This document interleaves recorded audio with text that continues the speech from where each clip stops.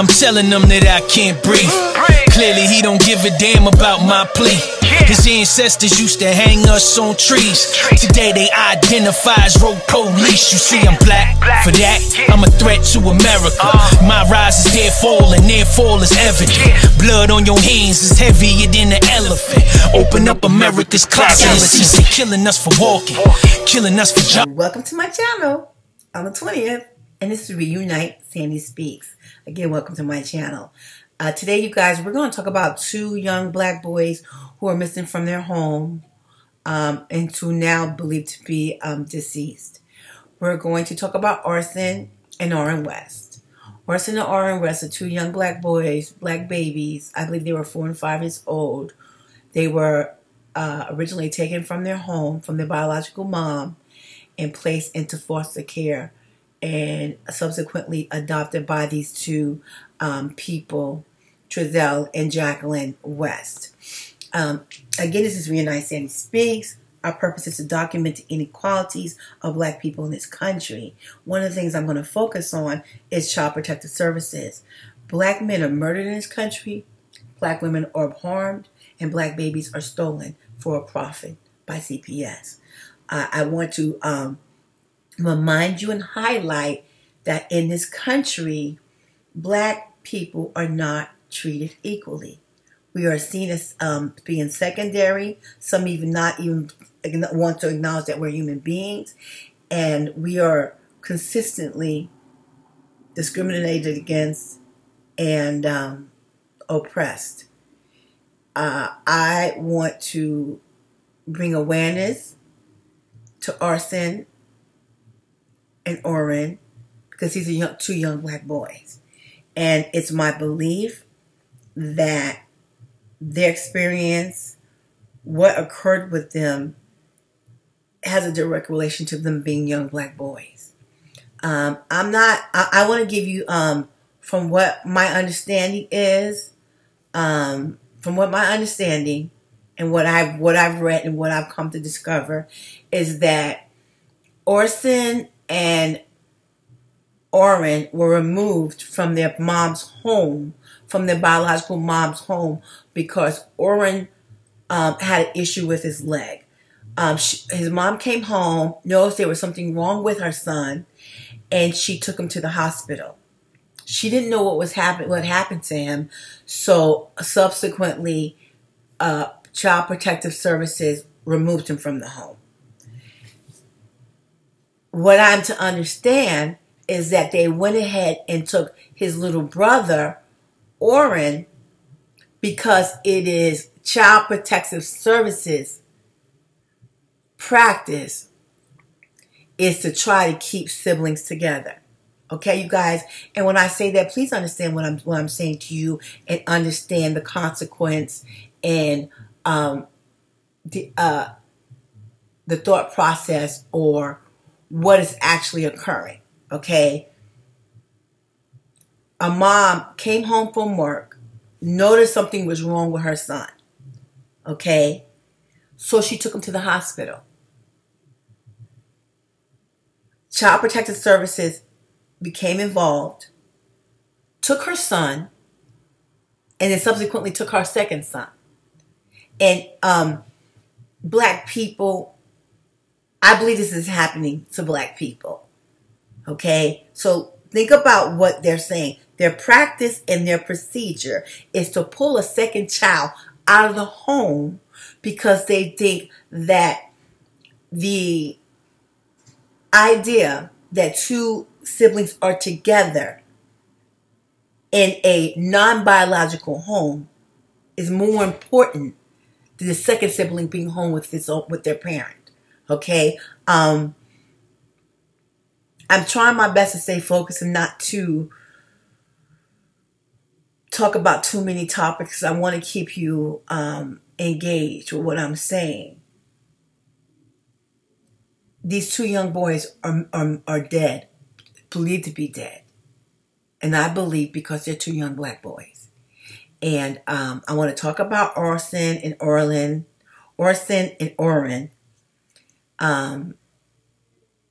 as a relationship to them being young black boys. I am bringing them to the forefront because we are violated, we are harmed continuously in this country. And one of the main issues is that awareness is not brought about black children and black people when they're harmed. We know about Gabby Petilla, who was missing. I think they even have a Netflix or Hulu show about Gabby Petilla. They've talked about that little young girl, I don't even remember her name, the missing beauty queen, the little young girl who was missing, who was found dead in her home. I can't think of that child's name. I always forget that little girl's name. JonBenet Ramsey. Over 25 years ago, JonBenet Ramsey was found dead in her basement. Okay? We hear about JonBenet Ramsey. They've done premiere TV movies, projects about JonBenet Ramsey, about Gabby Petilla. So what that says is that I don't feel comfortable saying this, but what happens in this country, the lives of black people are not valued at the same regard as white people. If you are a black person and you're watching this video, it is my purpose to liberate black people. It's my purpose for us to finally be treated equally in this country. And in order to do so, we can't expect the other man to value us if we don't value us. They talked about JonBenet Ramsey, Gabby Petilla, because there's an audience for that. There need to be an audience for Orrin and Orson West. Orrin and Orson West were two young black boys who were missing, who went missing from their home, from their foster home, adopted parents' home, and they're two young black boys. I knew nothing about this. This has been going on, I believe, since 2020. I came to learn about this from a young woman. Her name is Yaya Ansley. If I'm saying her name properly, I know her from Twitter. She is one of the leaders of a group called Secure the Tribe. It's Secure the Tribe, I believe, is a black reparationist group. I don't know if that's their main function, their primary function, but one of their goals is to fight for reparations, and they have concerns about black people. They discuss issues revolving around black people. Yaya had tweeted about these young black boys, and I said, "Who? What?" I live in California, and if you follow me, you know that my sentiment is California is an anti-black Jim Crow state. That California is more anti-black, Jim Crow, racist than any other state in this country, and they do a phenomenal job of hiding it. And a lot of you who live outside of California do not know that. That's one of my objectives, is to shine a light on California. These two young black boys, Orrin and Orson, have been missing for a couple of years now. Okay? And I want to talk about this. I want to talk about Child Protective Services. So I think it's important that we are aware of what happened to Orson and Orrin West. I'm a little troubled that I feel like Child Protective Services put more scrutiny on the biological parent than they did the foster, subsequently adoptive parents. And I believe this happens more frequently amongst black people. And the only way we can make it stop is that we as a group participate and get involved, shine a light on these agencies that are harming black people. I came across another video of another mom who had her children taken from her by Child Protective Services. Her children were placed also with Trezell and Jacqueline, and they haven't heard from about their children in 5 years. Here, I'm going to put this clip in here and let you guys take a look. Meantime, the case of Orrin and Orson West has prompted the birth mother of two unrelated children in Kern County's foster care system to step forward with concerns of her own. 17's Robert Price spoke to the parents of two other boys who they say are lost in the system. With the adoptive parents of young Orrin and Orson West now accused of their murder, another set of parents whose children were put in the care of the same people are asking, what about their sons? Virginia Williams says she has not seen her sons, Guillermo and Eleuterio Parra, ages 8 and 10, for 5 years. And at some point, she says, they were placed in the foster care of Trezell and Jacqueline West. That's the couple charged Wednesday in the alleged murders of Orrin and Orson, ages 4 and 3. After more than a year of investigation that included combing the desert around the West's home in California City. By that time, DA Cynthia Zimmer says Orrin and Orson had already been dead for 3 months, which leaves Virginia Williams in anguish. Where are her boys? She and Israel Munoz, the boy's stepfather, say Kern County Child Protective Services isn't giving them any answers. We don't know where they are. I'm asking for proof of life. Proof of life, a phrase usually associated with kidnapping. Williams says a court official told her in confidence that her son's initial foster care placement was with Trezell and Jacqueline West, and that scares her. Been there 6 years now. They were adopted all out in 2018 to the West. And then from there, I've seen and heard nothing from them. Kern County Human Services tells 17 News they can't comment on any aspect of Williams' story. Munoz says the whole system is unfair. It's breathtaking, but that's how CPS does things. CPS will come in your house, they break up families that don't need to be broken up.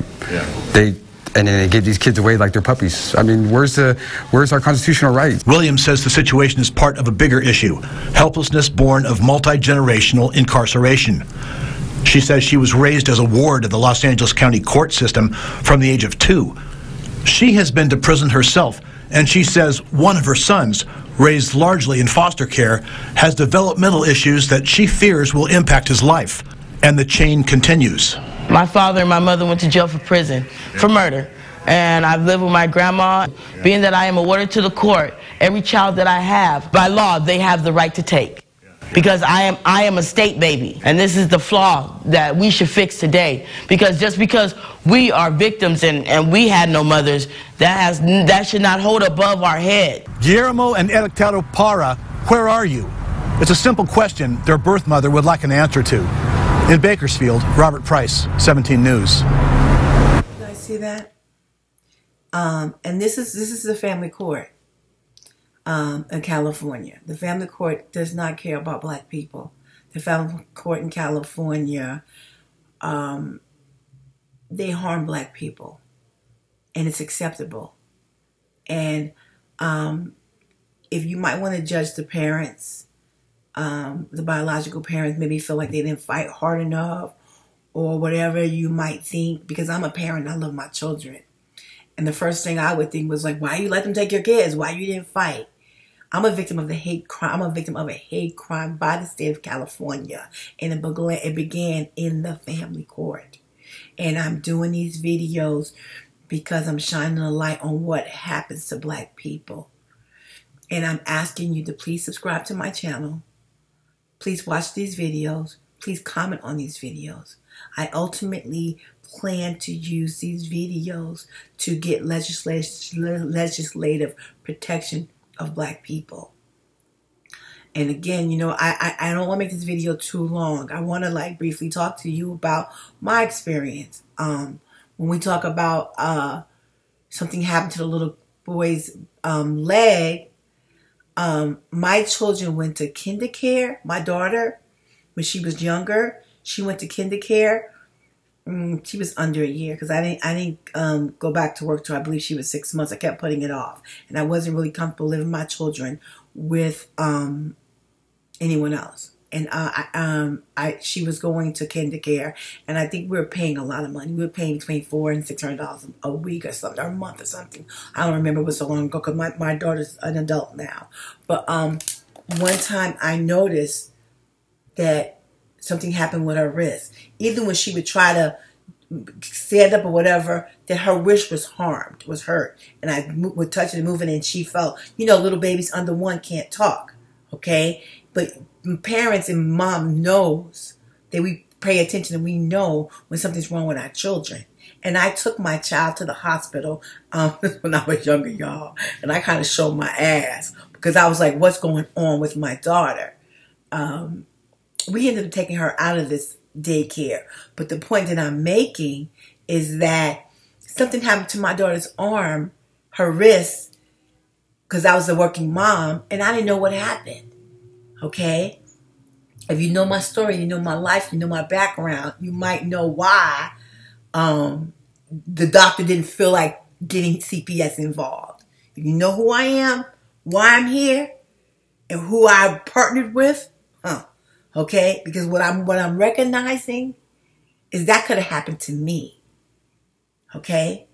And I'm doing this Reunite Sandy Speaks, and I'm documenting these atrocities being done to black people because it's my purpose to create change. And I cannot do it alone. Please subscribe to my channel. Please comment on my channel. Please like my videos because I want other black people to get involved in my journey and to help me. And I don't want to get, I tend to make these videos too long because I get, I get real personal. And I'm a Cancer. So I'm very emotional, feeling, when seeing, tell you what I'm feeling and what I'm thinking. But I want to maintain your attention. I want you to be aware. And my primary purpose is for you to subscribe to my channel, pay attention, share my videos, let other black people out there know that I'm doing the work. I'm not just talking about Orson and Orrin just to make a YouTube video. I want to show you what's happening to little black boys and little black girls. I am going to also do a focus on CPS. As I told you since the beginning, I am going to grow and I'm going to get better. I say this, and maybe I shouldn't say it as frequently as I do because I just want you to know I am depressed. I am suffering from depression and anxiety because I'm a victim of a hate crime by the state of California that began in the family court. Okay? And they're not going to stop harming us until we get together and we cohesively express to them, to show them that you can't keep bringing us harm. Do you understand? Orson and Orrin are no longer on earth. We don't know where they are. 2 other little boys are missing, and they haven't seen or heard from their kids in 5 years. And you might think, and you know what? I don't want to like sing my praises about how I am as a parent. My greatest accomplishment is my children. Okay, so if you're a black person and you're watching these videos and you're saying, oh, this is happening to people whose kids were born and were people who are in criminal activity, less desirable, impoverished black people, uneducated black people, this continues and it festers because of how we are treated. We are a product of our condition. And some of us are not faring as well as others. Okay? I continue because I am college educated. I'm tenacious. I have a great ability to think critically. But I'm suffering because the state of California brought me great harm because I was born black. And I want you to care about me. I want you to care that this happened to me because I'm black. I want you to imagine that you are a working mom and you work, you know, because I was married, but I was a working mom too. Before I got married, I was a single mom. My son's not the guy I married's child. So I know what it is to have to work, put food on the table. And moms, we get tired. These 2 boys were taken from the mother, placed in care of people who allegedly murdered them. And we see this constantly with black people. And so the only way it's going to stop, y'all, is we make it stop. I'm trying to pull in your heartstrings and think, these two little boys could have been your boys. Easily. You out working, doing stuff, and then you come home and you're like, damn, what's up wrong with your leg? What's going on with your leg? That's what happened with my daughter and her arm. I said, wait a minute. And I was young, y'all. I'm not going to lie. I showed my ass. I was in the hospital like, what's going on with my baby? I was there. I'm older and a little bit more relaxed and a little more reserved and got a little bit more control of my emotions. But I think she was holding her bottle. I can't remember, but I remember saying something's wrong with her arm. Like, what's wrong with her arm? And I took her to the hospital. But for who I married, they could have took her from me. You understand what I'm saying? If y'all understand why I'm here and the purpose of Reunite Sandy Speaks and what led me here, they could have took my child from me, placed my child in an adoptive home that with people who could care less, who was there for the check. I have to do my investigation about foster care versus adoptive environment, because I believe it's motivated by money. And if we know our kids are at risk of being harmed because of greed in this country, we have to protect ours. I know that you're working. I know that you have your own stuff. I get it. But I'm just asking you to please subscribe to my videos. When you have the time, watch my videos. Comment on my videos. Help me. This is the beginning, and I'm setting the foundation and the groundwork for liberation of black people. We need additional protection under the law. There needs to be an update to the 14th Amendment. I'm not going to make this video much longer, but as I go on, I'm going to make other videos about CPS, and the correlation is going to be what we're going to look at is in the case of when it's black children versus white children. We're not hearing about little white kids going missing for days, months, years, and no one knowing. And when that does happen, it's a whole, they follow it and they talk about the story ad nauseum for years. But I live in California. I'm miles from where Orson and Orrin were taken. And I found out by a young black civil rights activist on Twitter. Why isn't it all over the news that these two young black boys' babies are missing? You can't expect them to care about ours if we don't care about our own. At any rate, you guys, listen, I'm 20th. This is Reunite Sandy Speaks. Y'all come fuck with me. Us in our homes and fabricating and hiding. Where we had Sandra Bland's and Trayvon Martin's. If when you kill us, your family was a target. If your children was orphans, when you had compassion and next time you approach us, yeah, we fed up. This is built up. Your city up in smoke, homeboy, we had enough. And I ain't enticing riots of violence, heighten the climate. I'm saying you smack me, I'm punching you in your iris. Retaliation is prescribed in both Bible and Quran. In the matters of the slang, see an eye for an eye, especially if the Justice Department do not comply.